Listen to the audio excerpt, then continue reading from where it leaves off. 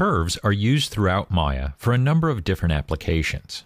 They're primarily used to support the creation and manipulation of geometry. Curves themselves are not renderable.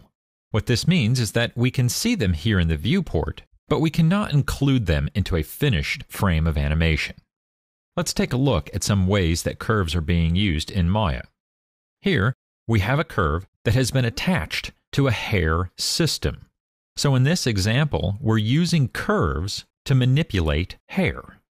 If I play the simulation, you can see how the curve deforms automatically as gravity is being applied to it through the hair system itself. We also use curves to help us generate surfaces. Here we have multiple curves already drawn out. We can select these curves in a particular order and generate a surface across them. Here we're going to use loft in order to generate that surface. We'll hit 5 to go to a shading mode, and we can now see the surface that has been created as a result of lofting across multiple curves. We can also use curves as a guide. Here we have a piece of geometry, or just a sphere, and we have a separate curve drawn out in our world. We can take our geometry and actually snap the surface to the curve and move the surface along that curve. I'll choose Snap to Curve, and with my middle mouse button, drag on the curve itself. And as I drag along, my surface follows the curve. We can also project curves onto a surface.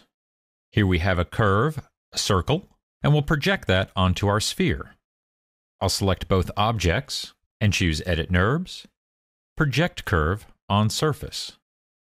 We'll open the options, and there you can see it says Project Along Active View. So I'll just change my view so I'm looking down the center of my two selected objects, and I'll choose Project. And that will project a curve onto that surface. I get a separate manipulator that I can then move that curve. This is useful for creating another surface off of an existing surface based upon the curve. So from here, I could select this curve and then this curve and do a loft between the two. The resulting surface would be form-fitted to my sphere based upon the curve that has been projected. Maya allows us to create different types of curves from scratch. If I choose Create and scroll down, we have our CV Curve tool and our EP Curve tool. These essentially are the same. Let's take a look. I'll click on CV Curve tool. Let's turn the grid on. And I'll just click with the left mouse button to draw out points that will eventually form my curve. When I'm done, I'll hit Enter to complete the curve. I'll right mouse click, bringing up the marking menu, and go to Control Vertex. This displays all of the control vertices, or CVs, along my curve. When I drew the curve, I was using the CV Curve tool, which means that when I drew it out, I was actually dropping down control vertices in order to create the curve itself. Notice my control vertices do not actually sit on the curve itself. We can grab them and manipulate the curve to change its shape. The points themselves that sit on the curve are called edit points, or EPs. I can select these as well, just like control vertices or CVs, and manipulate them in the same manner. The major difference, though, is that these sit on the surface where control vertices do not. Either one allows me to do the same exact function as far as manipulating my curve.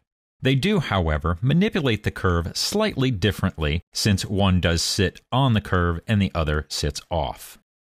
Same thing goes for creating our two curves here. So when I choose a CV Curve tool or the EP Curve tool, I will end up creating the exact same curve, but using different points in order to generate that curve. So here, if I do the EP Curve tool, wherever I drop a point, the curve will go directly through that EP point that I'm drawing. We'll hit Enter to complete it. And just like with my other curve, if I right-click and go to my marking menu, I can choose Control Vertex and have the same control vertices that sit off of the curve. Control vertices and EPs are just ways to manipulate our curves. In essence, we still have the same identical type of curve. Now, Maya does offer other types of curves, and let's clear our screen here. And then we'll create a Bezier curve. Bezier curves are different. We create them in the same manner. With Bezier curves, we still draw control vertices, but we get an extra handle that we can pull out and manipulate to change the angle of the curve itself. These offer a little bit more flexibility in generating your curve, but can be a little bit harder to handle since you have a lot of extra options. We also have the ability to use the pencil curve tool, which will create a standard curve just like the CV and EP curve tool, but this allows us to freely draw a curve in any shape that we desire. This is good if we're tracing another object or tracing a surface or even trying to trace an image. After I draw and I let up on the left mouse button, my curve will be generated. If I use my marking menu, you can see I can still go to my control vertex and manipulate this curve just as we did with the other types.